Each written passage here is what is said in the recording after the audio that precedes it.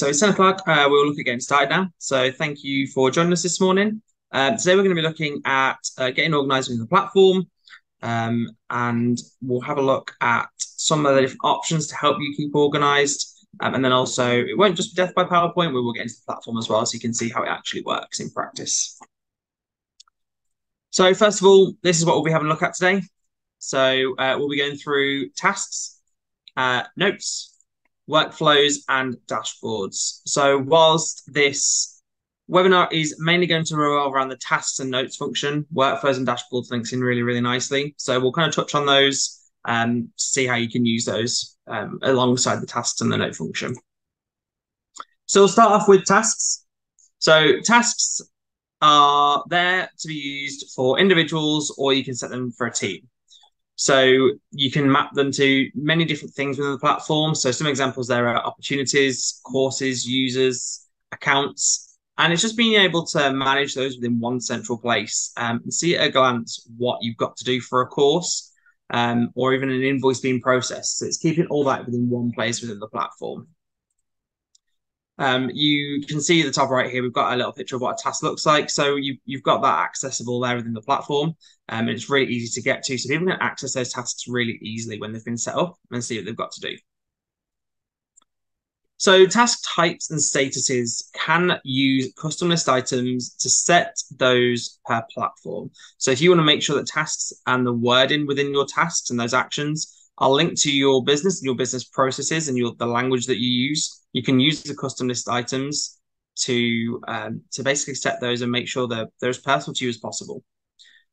We also recommend that you set these up prior to starting to make any tasks. It's going to make it a lot easier for you if you set those up at the very, very beginning, and then you don't have to go in and change them all if you change them later on. Some of the common uses for these are activities, calls and meetings, pre-course work, post-course work. So these are some of the most common ones that we see within tasks, but obviously you can create whatever you want. So the next, one of the tasks that you can set up is for an opportunity. So we use this as an example. So this is what the window will look like when you get a task. So here, this is the window that will pop up to create that task. So the first thing we'll look at is the subject. So here, this is what is the task going to be? It's a short label of what you want that title to be. We then map it to something. Every task has to be mapped to something in the platform, so that's a course or an opportunity, like in this example. And you can use this select option here to be able to pick up a list of options within the platform, so you don't have to do it blind. You then have to assign it to an account at least. So here we're using this Agility RS example. And then a user. Don't have to assign it to a user. It can be assigned to an account. But if you want an individual person to own that task, that's where you'll assign it to them there. And then the schedule. So this last bit is where you're going to set your start and your due date. These aren't compulsory, but for tasks, they usually have an end date. So we'd always recommend at least putting the due date in. That's going to help you with any future filtering, any future reports of what tasks are due to be completed. And then here, this is where we can set the custom lists. So here we've got it set to activity, but if in the platform, if we click this will give us all the custom lists that you've set up for your platform. And then priority is mandatory. So this is just setting how important it is for you, again, for reporting purposes. Another example, so using the tasks for course templates. So you can assign a task to a course template, and that would mean that every single time you schedule a course date off that template, that task is automatically going to be created. So it's automatically going to be inherited by the course. So if you have to do the same thing every single course date, put it on the course template, you create it once, and it's always then going to pull down to those course dates that you schedule from that template. For best practice, we do say that not to create tasks for activities that don't need a reminder. If you don't need a reminder for it, your task list is going to appear very overwhelming, hard to maintain, and ultimately is not going to be used by the training admin within your business.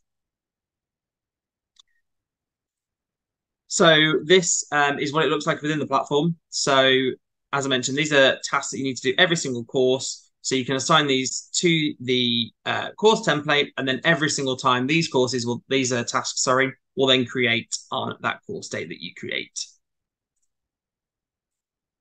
So you can also create them per course date. So if they are individual to a course date that you need to have a task just for that singular course, tasks can inherit from the course template, or they can be created specifically for that course, such as issuing certificates or changing the venue as a course-specific task, as flooding's happened at the original venue. So you need to set a task to change that venue for that course.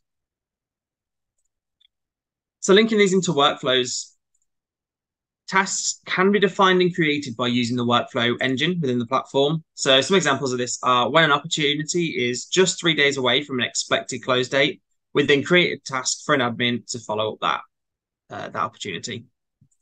Or another example is when an invoice is overdue, we can then create a task for an admin to contact the customer. So depending on how many days this is overdue, you can then have a task set to remind that admin to contact the person to remind them that it's overdue.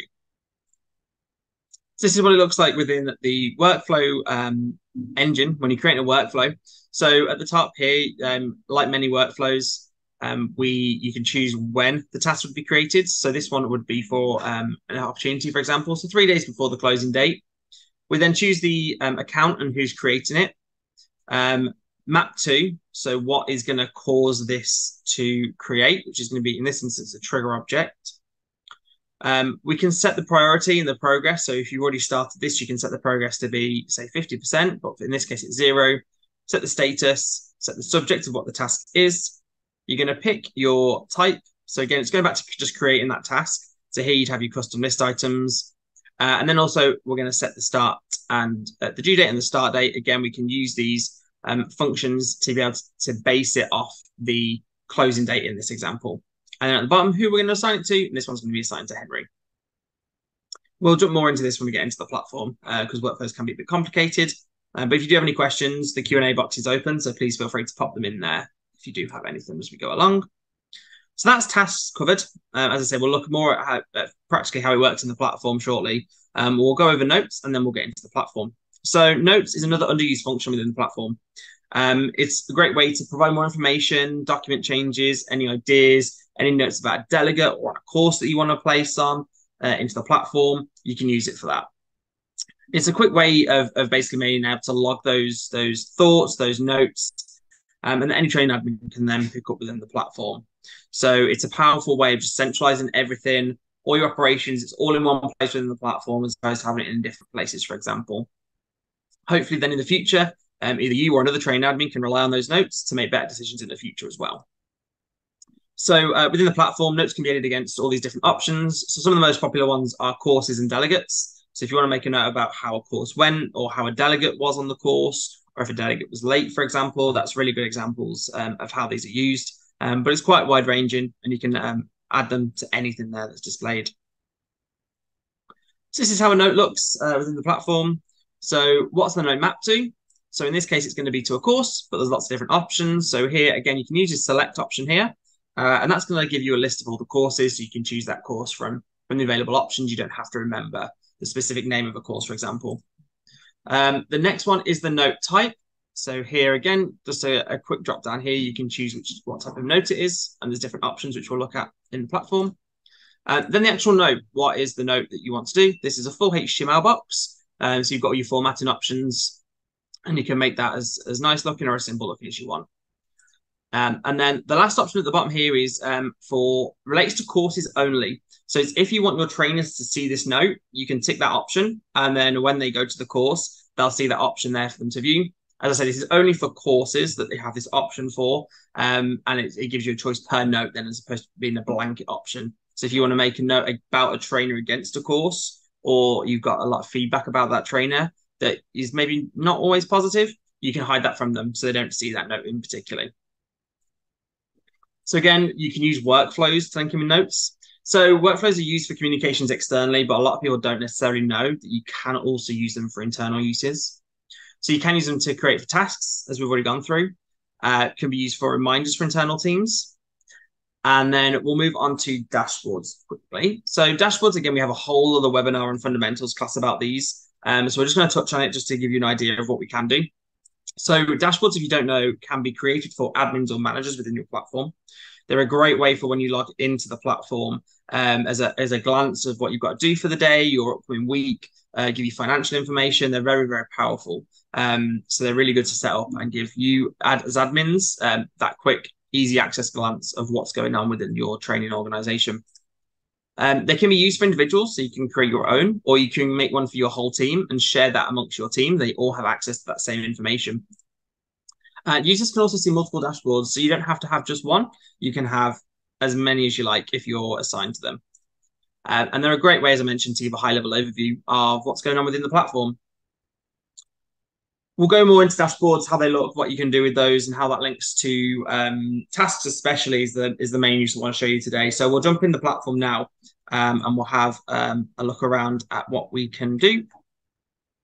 So this is one of our test platforms. So here you can see this is the first look when you log in. So you've got the dashboard straight away. So this is one example that we've got. So we'll start with the dashboard since we're already here. So we won't go into too much of information about these today, but these are just a different type of gadget that we've got. So these are telling me how many delegates we've got in the next 14 days and how many courses we've got running within the next 30 days. So these are some really good snippets to be able to get that information really quickly. As soon as you log in, you can see exactly what you've got there. You come in on a Monday morning, you need to know how many courses you've got running in the next week, and you can get that information right there. And if you wanted to, you could have that in a more granular format down here using one of these gadgets.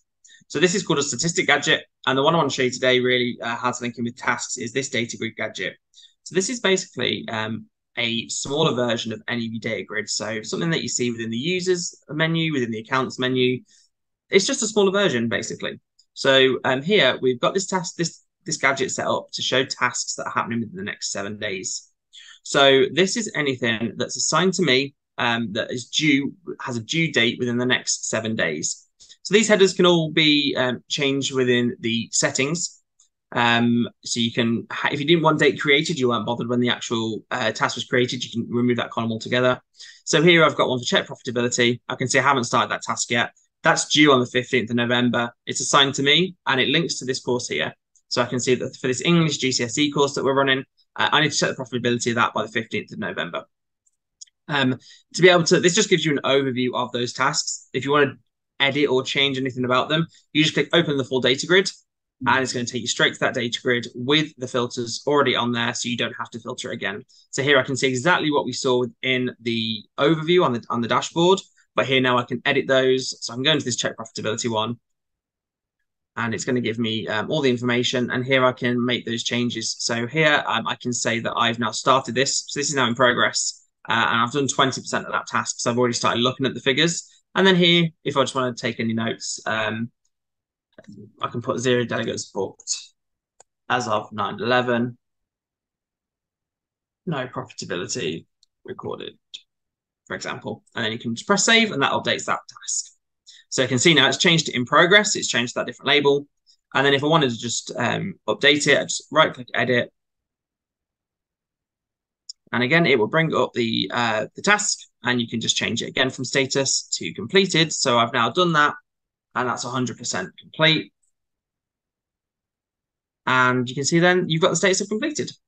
So that's how dashboards can come in really handy. If we just go back to that dashboard view, you can exactly see now how useful this could be to someone. This is how they can quickly see the tasks that are due within the next 7 days, 14 days, 30 days, whatever you wanted to set it as.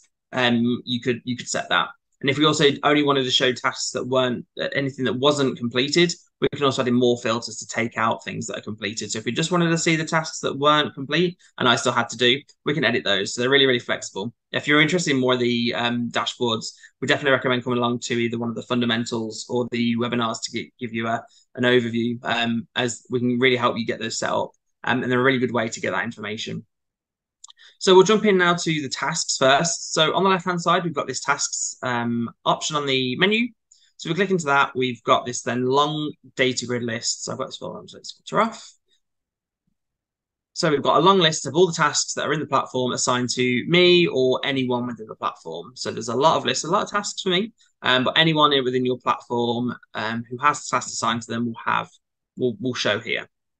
So you can filter the data grid like any other data grid. You can use your filters. But the really nice thing about tasks is we have this option in the top right called switch to board. By clicking that, we get a different view totally from the data grid. So here you can see all the different reasons that you've got and where each task is. So each one is color coordinated too, as you can see. So for not started, we've got red. So here I've got to post out a product as a task. I can click that and it's going to give me the information of the task details in particular. So I can see directly from this board exactly what that task is. And I'm like, oh yeah, I remember. I've done that already. I've already got that ready to go. It's in its envelope. I'm now going to move that to in progress. So now I can see, right, I've in effect got that product, whatever it may be, and I've popped it into the envelope ready to go. I just need to go to the post office and send it. So I'm going to move it to in progress. And then when you've done it, you would in effect just move it along to completed. So now I've taken that envelope, I've gone to the post office and posted it. I can now put it into completed. So this is updating the status of that task as you move it along these different categories. And as I mentioned before, all your different ones that you've got, if you add in any custom ones, also will display in here. So it's just really easy to drag and drop them along into these different statuses.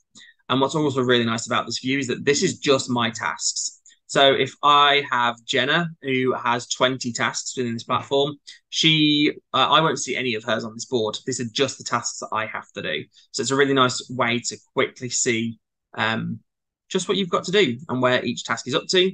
And then you can also add tasks from here too, by just literally clicking the add button. So this is exactly the same as if you're in the data grid view. So whether we're in the data grid or in the Kanban board, you can click add, and this is how you can set up a new task manually. So here we're literally just going to type in the subject. So this is follow-up course survey we'll do for this one. And then here, this is what it's mapped to. So you can map it to an account, course. These are all the different options that we mentioned before. So this one is going to do, I'm going to link it to a certain course because I want to follow up the course survey. And then I'm going to click the select button. And this gives me a list of all the courses that I can assign this task to. So you can also use your filters as with all of these pop-ups. So I know that I want it for this English GCSE course. So this course is going to be on the 21st of November at 9 o'clock. So I'm going to click OK because that's the course I want to follow up on. The account that I'm going to assign it to. So this is going to be any of your accounts on the platform. So we just have the accessplanit account. So that's what it's going to be for. And then it's for me. And it's an activity. So here we've got all the different options, but actually because we've got pre-course activity, this is actually going to be a follow-up. For me, this is a real high priority, so it'll be a number one priority. And the course start date here, we can see was the 21st of November. So I'm going to change that start date to the 22nd of November.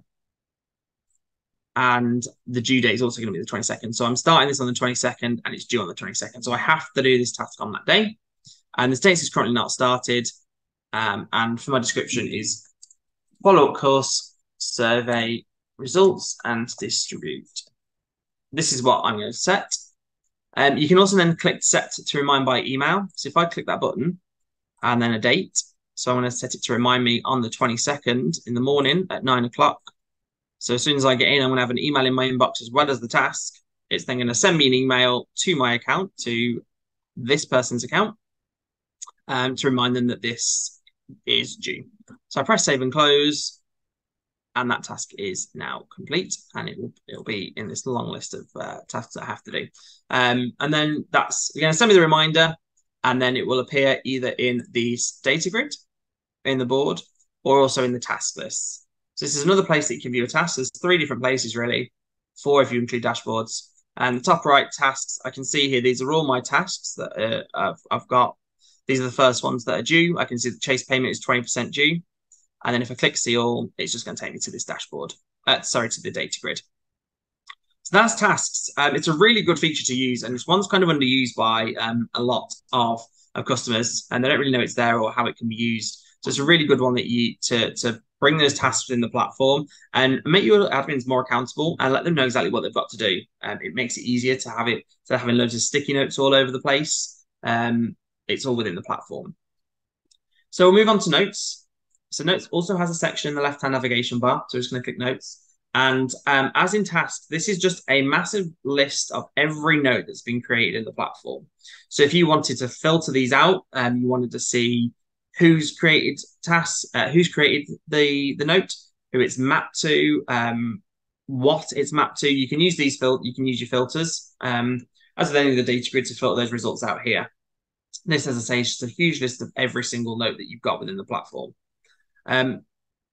You can map these to multiple different things. So I use this course as an example. So if I just go to a class course, the class course is data grid, and I'm going to use our English GCSE example again.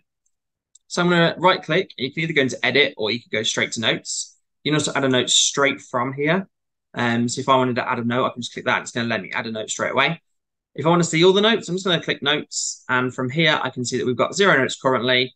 And then it would show me here any notes relating to this course. To add a note against this course, I'm just going to click add note. And then you'll see it's already pre-mapped the course because I've directly clicked add note from the course itself. And then I've got the different information that I want to provide. So I'm going to put delegate feedback in.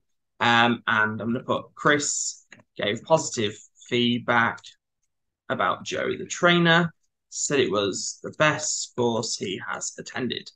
So it's really nice feedback about Joe. We want to know about Joe in the future. So we're going to put it on the course.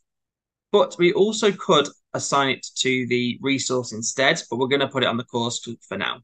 Trainers can access this note. I'm happy for Joe to see this. So Joe's the trainer on this course. I'm going to click Joe can access this note, and then I'll press save and close, and that is that note created. You'll see here then that I've been able to, this is just a list of all the notes. So if we had 20 notes, they'd all just list here. But this is the note that I've just created. So that's one example, putting it on against a course. You can also do it against a resource. So if we go to the resources data grid and manage, so we're going to get this list of all the resources within our platform. I'm going to add a note against the hub meeting room. So here you can see we've got no notes already. So another good use for these is you could put something like what equipment is available in the room. So if I want to know, so again, it's automatically mapped this note to this resource. And I'm going to put, it's just a quick note because we haven't got a certain category. So I'm going to put available equipment. We have a whiteboard, a projector, and 10 seats, 3 tables. If you wanted to, you could put them as bullet points. You could change the font. So if I need to know when I'm looking at what I've got on, I'm just going to be able to, I can see exactly what we've got. So if I need to, I'm looking at what rooms I need, I can use these notes to be able to see exactly what equipment's within that room. I'm going to click save, and then there we go, that note is created. If we have a look at the My Teaching Access, so just to have a quick look, your teachers can also see these notes. So as I said, so this is the courses. So if I was assigned to the trainer, I can right click and also see the notes on this course. So I'm assigned to this first aid course, which was in March this year. If I click notes, I can see any notes that were assigned to the course that I am allowed to see. So there could be 10 notes on this course, but they're not shared with trainers. I can add one as a trainer if I wanted to for the future that I need to, something like 100% attendance. I know we mark it separately, but if I just want to make a note about it, we can just save that note. And then if we went to this course,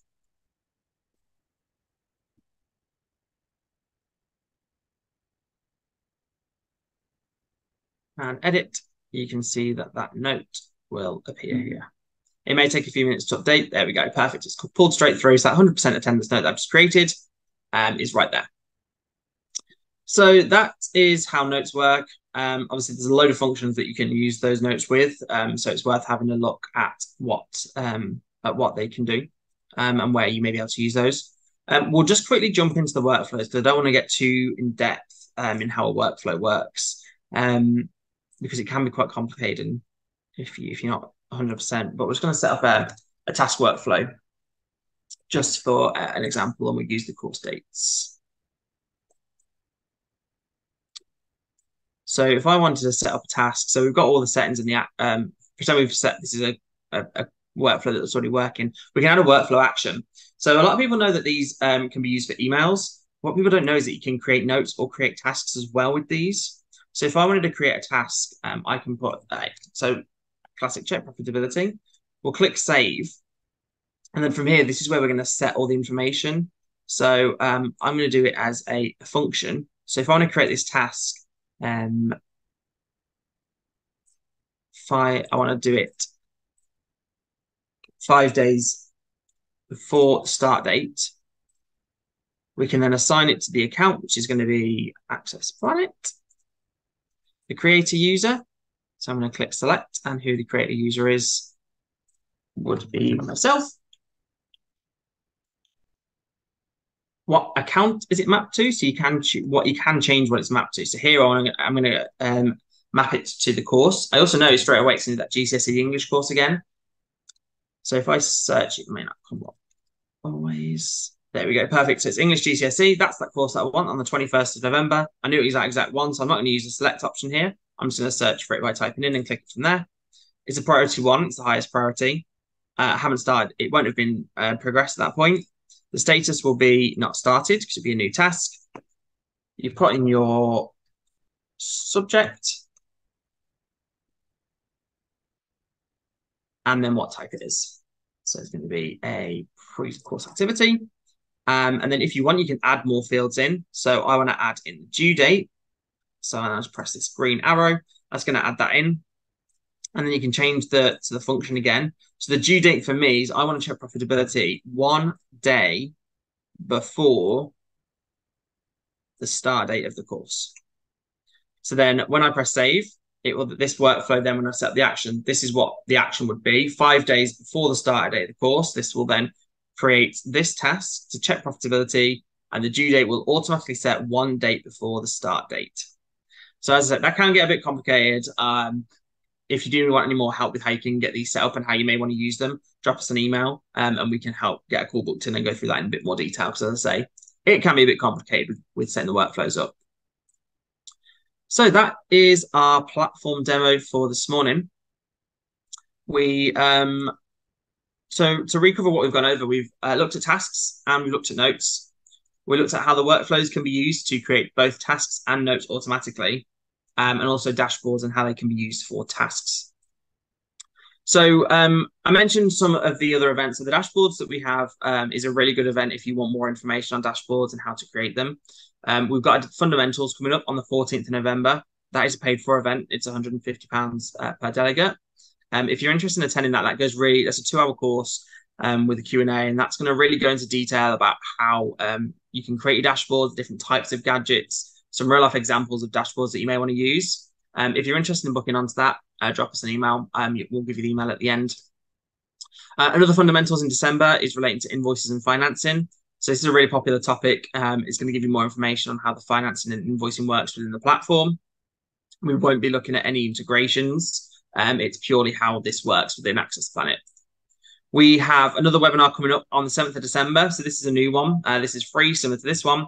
We'll be going through the administrator menu options that we currently have within the platform, looking at what we've got and how you can use those, because there's many options within that menu, some of which people have never touched. So we're going to dive into more of those and how you can use those and what that may mean for your business. And then on the 21st of December, right before Christmas, we've got a Q4 product update from our product team. They'll be running you through all the updates and the changes to the platform from Q4 this year. And then next year, we've got another webinar, which will be smart grids and reporting. Again, this is a new one. So we're going to be diving more into the smart grids. Again, something that not many people know about and how they can be used. So we'll dive into those, give you more of a use case for those. And we'll also look at the reporting functions. So the report engine that's in the platform, and we will lightly touch on Report Writer. That's the 11th of January.